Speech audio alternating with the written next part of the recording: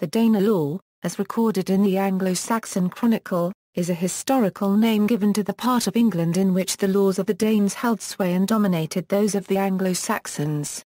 It is contrasted with West Saxon law and Mercian law. The term has been extended by modern historians to be geographical. The areas that constituted the Danelaw are in northern and eastern England. The origins of the Danelaw arose from the Viking expansion of the 9th century AD, although the term was not used to describe a geographic area until the 11th century AD. With the increase in population and productivity in Scandinavia, Viking warriors, having sought treasure and glory in the nearby British Isles, proceeded to plough and support themselves, in the words of the Anglo-Saxon Chronicle, for the year 876. Danelaw is also used to describe the set of legal terms and definitions created in the treaties between the West Saxon king, Alfred the Great, and the Danish warlord, Guthrum, written following Guthrum's defeat at the Battle of Edington in 878. In 886, the Treaty of Alfred and Guthrum was formalized, defining the boundaries of their kingdoms, with provisions for peaceful relations between the English and the Vikings. The language spoken in England was also affected by this clash of cultures with the emergence of Anglo-Norse dialects. The Danelaw roughly comprises 15 shires, Yorkshire, 5 boroughs of Leicester, Nottingham, Derby, Stamford and Lincoln, as well as Essex, the Kingdom of East Anglia shires of Cambridgeshire, Suffolk and Norfolk, East Midlands shires of Northamptonshire, Huntingdonshire, Bedfordshire, Hertfordshire, Middlesex and Buckinghamshire. 1/3 of the total area of the English kingdom at the time. Background: from around 800, there had been waves of Danish raids on the coastlines of the British Isles. In 865, instead of raiding, the Danes landed a large army in East Anglia, with the intention of conquering the 4 Anglo-Saxon kingdoms of England. The armies of various leaders had come together to provide one combined force under a leadership that included Halfdan Ragnarsson and Eivor the Boneless, the sons of the legendary Viking leader Ragnar Lodbrok. The combined army was described in the annals as the Great Heathen Army. After making peace with the local East Anglian king in return for horses, the Great Heathen Army moved north. In 867 they captured Northumbria and its capital, York, defeating both the recently deposed King Osbert of Northumbria and the usurper Olav of Northumbria. The Danes then placed an Englishman, Egbert I of Northumbria, on the throne of Northumbria as a puppet ruler. King Aetheld of Wessex and his brother, Alfred, led their army against the Danes at Nottingham, but the Danes refused to leave their fortifications. King Burgrade of Mercia then negotiated peace with Eivor, with the Danes keeping Nottingham in exchange for leaving the rest of Mercia unmolested. Under Eivor the Boneless, the Danes continued their invasion in 869 by defeating King Edmund of East Anglia at Hocton and conquering East Anglia. Once again, the brothers Aetheld and Alfred attempted to stop Eivor by attacking the Danes at Reading. They were repelled with heavy losses. The Danes pursued, and on January 7, 871, Aetheld and Alfred defeated the Danes at the Battle of Ashdown. The Danes retreated to Basing, where Aetheld attacked and was, in turn, defeated. Eivor was able to follow up this victory with another in March at Meritum. On April 23, 871, King Aetheld died and Alfred succeeded him as King of Wessex. His army was weak and he was forced to pay tribute to Eivor in order to make peace with the Danes.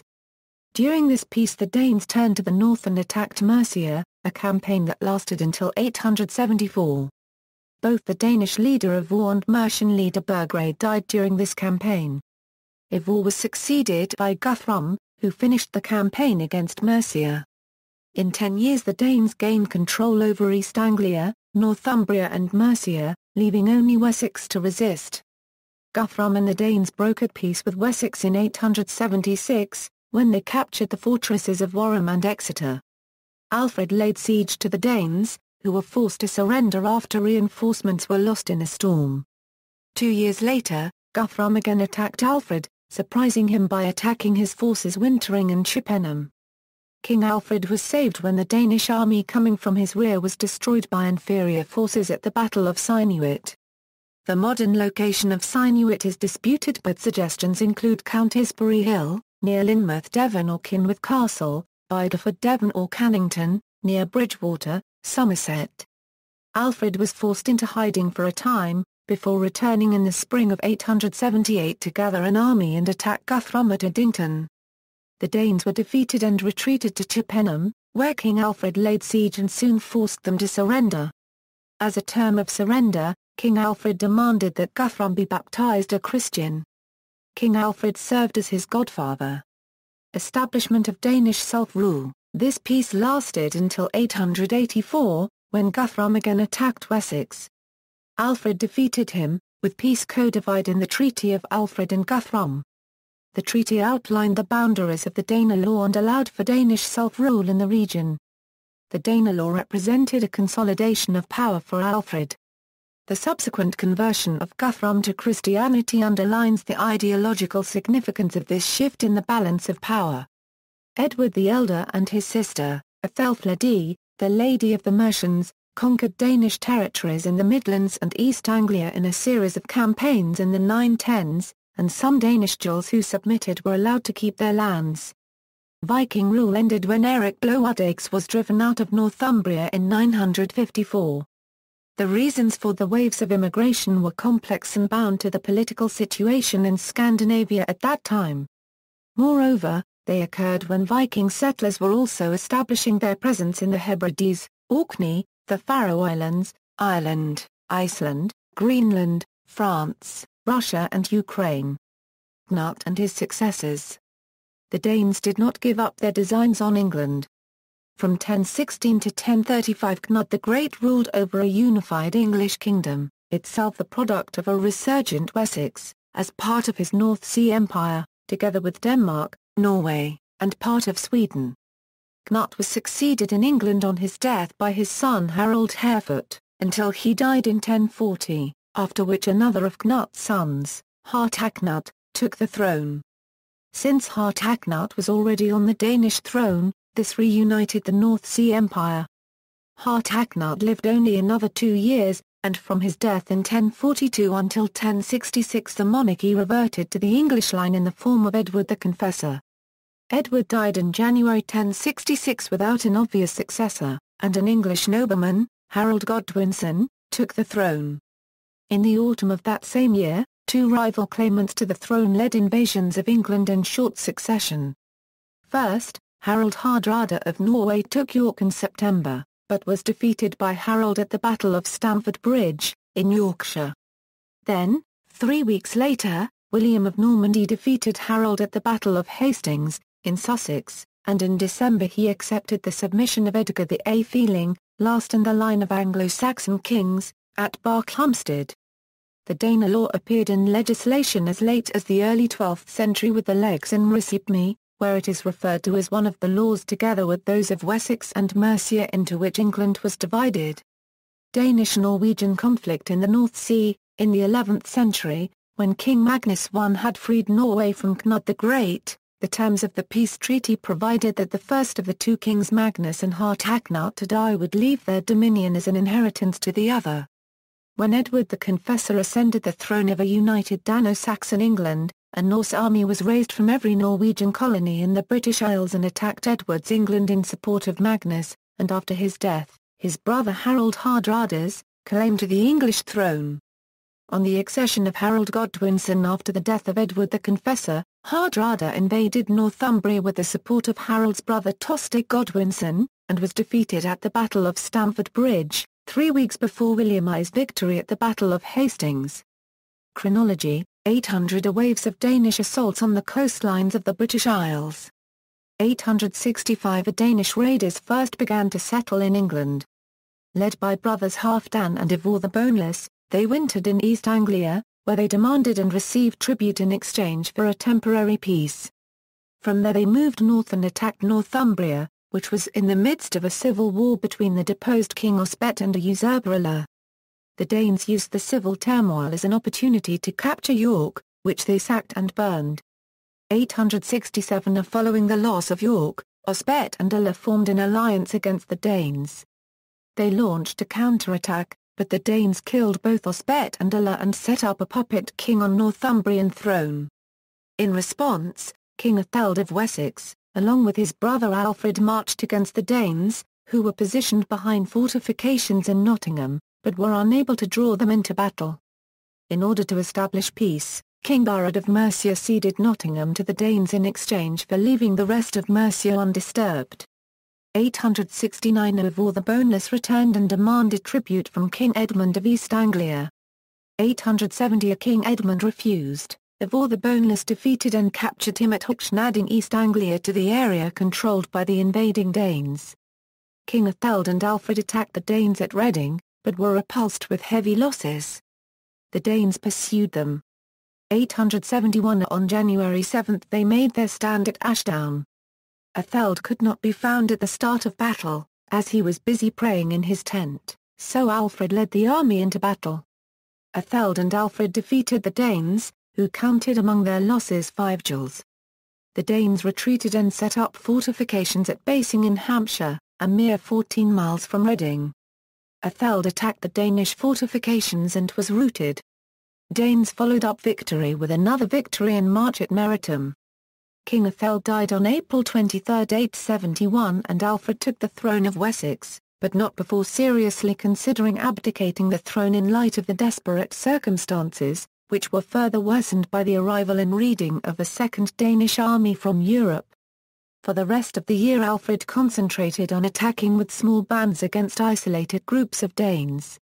He was moderately successful in this endeavour and was able to score minor victories against the Danes, but his army was on the verge of collapse. Alfred responded by paying off the Danes in order for a promise of peace. During the peace the Danes turned north and attacked Mercia, which they finished off in short order, and captured London in the process. King Burgrade of Mercia fought in vain against the Eivor the Boneless and his Danish invaders for 3 years until 874, when he fled to Europe. During Ivar's unregistered trademark campaign against Mercia he died and was succeeded by Guthrum the Old as the main protagonist in the Danelaw unregistered trademark drive to conquer England. Guthrum quickly defeated Burgrade and placed a puppet on the throne of Mercia.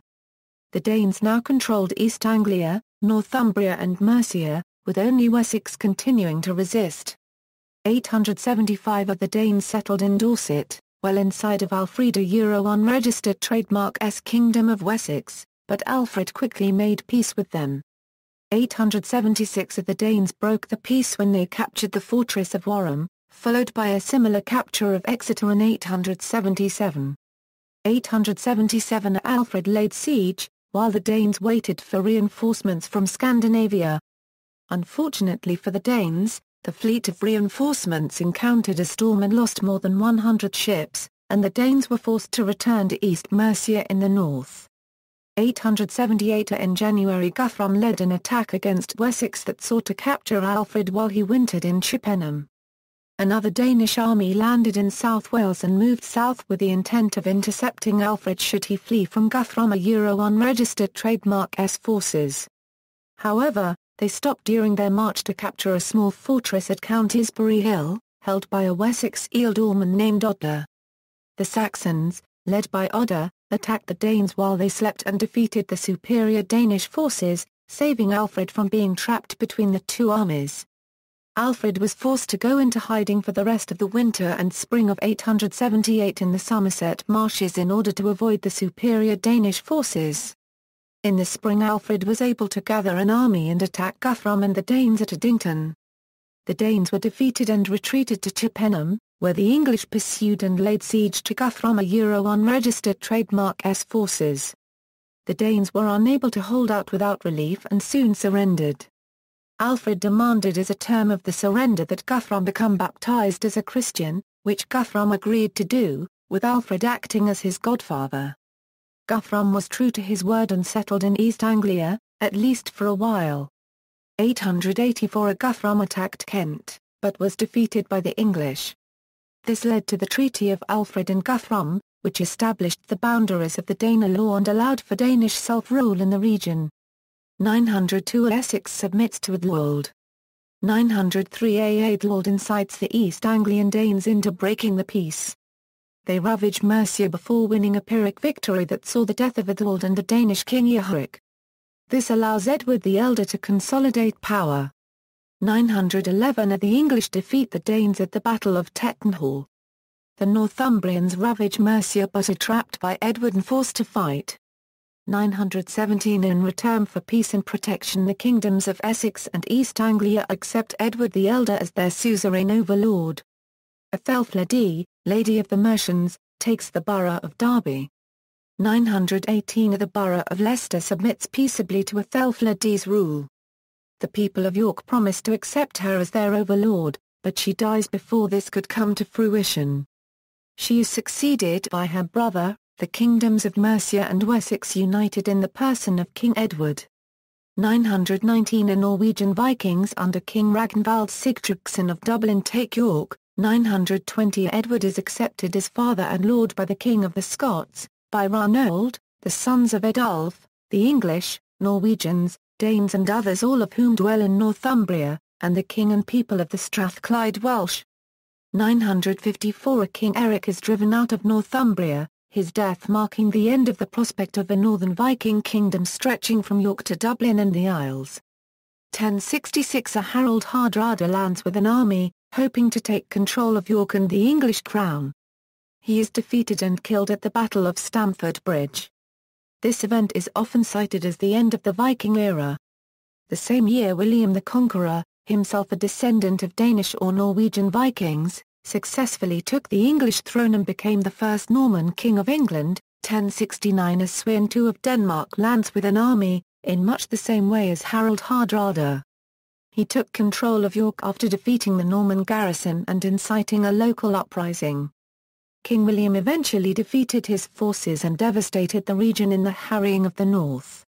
1075 One of Sweyn's sons, Nut, set sail for England to support an English rebellion, but it had been crushed before they arrived, so they settled for plundering the city of York and surrounding area, before returning home. 1085 Nut, now king, planned a major invasion against England but the assembled fleet never sailed. There was no serious invasions or raids of England by the Danes after this. Geography.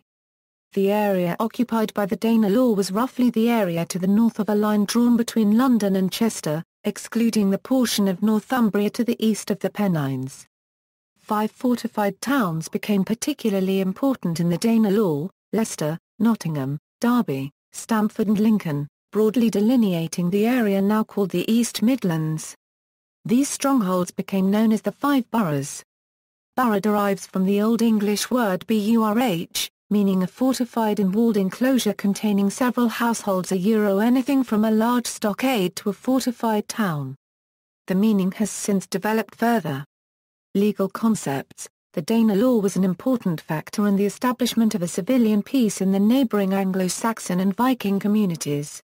It established, for example, equivalences in areas of legal contentiousness, such as the amount of reparation that should be payable and wyrgeld. Many of the legalistic concepts were compatible. For example, the Viking wapentake, the standard for land division in the Danelaw, was effectively interchangeable with the hundred. The use of the execution site and cemetery at Walkington Wold in East Yorkshire suggests a continuity of judicial practice. Legacy. The influence of this period of Scandinavian settlement can still be seen in the north of England and the East Midlands, and is particularly evident in place names, name endings such as Howe, by or Thorpe having Norse origins. There seems to be a remarkable number of Kirkby names, some with remains of Anglo-Saxon building indicating both a Norse origin and early church building. Scandinavian names blended with the English tongue give rise to typical hybrid place names. Old East Norse and Old English was still somewhat mutually comprehensible. The contact between these languages in the Danelaw caused the incorporation of many Norse words into the English language, including the word law itself, sky and window, and the third-person plural pronouns they, them and their. Many Old Norse words still survive in the dialects of northern England. 4 of the 5 boroughs became county towns of the counties of Leicestershire, Lincolnshire, Nottinghamshire and Derbyshire. However, Stamford failed to gain such status perhaps because of the nearby autonomous territory of Rutland. Genetic heritage. In 2000 the BBC commissioned a genetic survey of the British Isles by a team from University College London led by Professor David Goldstein for its programme Blood of the Vikings. It concluded that Norse invaders settled sporadically throughout the British Isles with a particular concentration in certain areas, such as Orkney and Shetland. In this finding, the Vikings refers to Norwegian Vikings only, as the study did not set out to genetically distinguish descendants of Danish Vikings from descendants of Anglo-Saxon settlers. That was decided on the basis that the latter two groups originated from areas that overlap each other on the continental North Sea coast, and were therefore deemed inconvenient or difficult to genetically distinguish. Archaeology. Major archaeological sites that bear testimony to the Danelaw are few. The most famous is the site at York. Another Danelaw site is the cremation site at Heathwood, Ingleby, Derbyshire. Archaeological sites do not bear out the historically defined area as being a real demographic or trade boundary. This could be due to misallocation of the items and features on which this judgment is based as being indicative of either Anglo-Saxon or Norse presence. Otherwise, it could indicate that there was considerable population movement between the areas, or simply that after the treaty was made, it was ignored by one or both sides. Thingho was an important Danelaw meeting place, today located in Sherwood Forest, in Nottinghamshire. The word how often indicates a prehistoric burial mound. How is derived from the Old Norse word hauga meaning mound. The site's rediscovery was made by Linda Mallet, Stuart Reddish and John Wood. The site had vanished from modern maps and was essentially lost to history until the local history enthusiasts made their discoveries. Experts think the rediscovered site, which lies amidst the old oaks of an area known as the Birklands in Sherwood Forest, may also yield clues as to the boundary of the ancient Anglo-Saxon kingdoms of Mercia and Northumbria.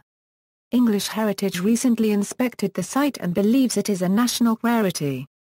Thingho was a place where people came to resolve disputes and settle issues. It is a Norse word, although the site may be older still, perhaps even from the Bronze Age. See also, List of generic forms in British place names, Longhouse, MJA paragraph LLNIR, Norse Gales, Raven Banner, Ronstone, Stave Church, Subpoena ad testificandum, Vorknut, references. Further reading, Types of Manorial Structure in the Northern Danelaw, Frank M. Stenton, London, 1910. The Anglo-Saxon Chronicles, Tiger Books International Version translated and collated by Anne Savage, 1995.